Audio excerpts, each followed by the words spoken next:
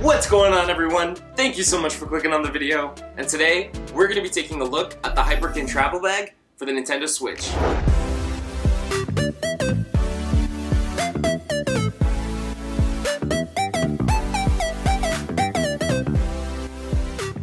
So this sleek little travel accessory for your Nintendo Switch is actually made by Hyperkin, and Hyperkin is known for making some quite good accessories for video games, and I've always been a really big fan of theirs. And so when I went out and bought this, I went out and bought this one. It wasn't actually provided to me by them.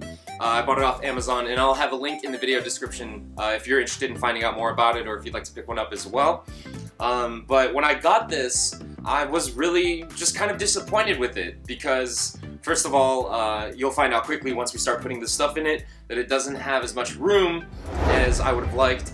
I do like the strap that it has. It's kind of elastic, and it seems like it's pretty good quality in itself. I don't like that the clips are plastic, and I don't know if you've had any experience with like travel bags like this, but when they have plastic clips, they get kind of squeaky when you walk, and this got squeaky immediately. So if that's gonna bother you, this is definitely a noisy bag, and it squeaks. Luckily, it does have a 1-year warranty. It says that right on the box, because you'll probably end up using it right away. Mine actually broke during their review, but I was able to fix it. The zipper got unhooked. So let's crack her open, and you can see that the zipper, it goes all around like this. You can see that as we open it, there is a nice padded pocket where your Switch goes. And I like this pocket a lot more than some of the other pockets that I've seen, especially on the Elite Player backpack, because even though there's a lot more room in the Elite Player backpack, the pockets in the backpack aren't quite as secure or padded as these are. So let's go ahead and throw the Switch in there, and I'll show you exactly what that looks like. And it fits right in, and it's nice and padded. These are really thick pockets. The Velcro easily slides right over, and the Switch gets fully covered up. There aren't any problems at all. And right next to that sits another pocket right on top for your dock, and you can just throw that in there much easier than the backpack. And it's, as well, each pocket is padded just the same. The Velcro goes right over. You can see that it takes care of it quite nicely. I'm impressed with the pockets. I like the quality of the pockets. But we're gonna go ahead and move on to the Pro Controller and throw this guy in there. So you can see that it does fit nicely. It has like a little sling. There's no designated really items for each one of these pockets. You can kind of put whatever you want in there. So I just like this little sling area for the Pro Controller.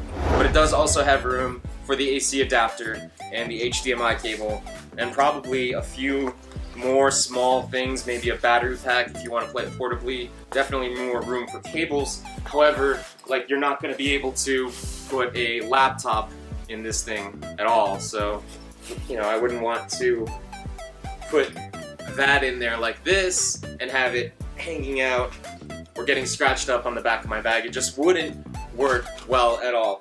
This is made mainly for your Switch and only your Switch gear, and it's quite a large bag as well, so you're not going to be able to kind of put a water bottle in this, or like your books or anything like that. This is basically just for your Switch. But let's just go over the last pocket real quick. It's a very basic whatever pocket. You could just throw anything in there, some keys or papers or plane tickets, whatever you have that you don't want to keep in your pockets. So that's the Hyperkin Travel Bag for the Nintendo Switch.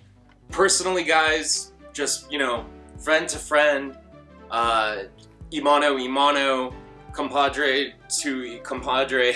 My honest opinion about it, I would not recommend you guys pick this thing up. I'm quite disappointed in Hyperkin's execution with their travel bag for the Nintendo Switch. I really think that they could have done a better job, and I can't wait to see what other future accessories they have for the Nintendo Switch. I'm really excited to test those out as well. But for the time being, I think you guys should definitely skip this one. If you're looking for a better travel bag, I would definitely check out the Elite Player backpack first if you need more room other than your Switch stuff, or if you just want to transport your Switch setup itself and you don't need any additional space but you still want good protection, I would look at the RDS Industries case. I also made a video about both of those cases, and I'll have links to those in the description as well. But before you go, let's talk about that Switch giveaway. I'm gonna be giving away a free Nintendo Switch to one of my subscribers as soon as this channel gets to 20,000 subscribers.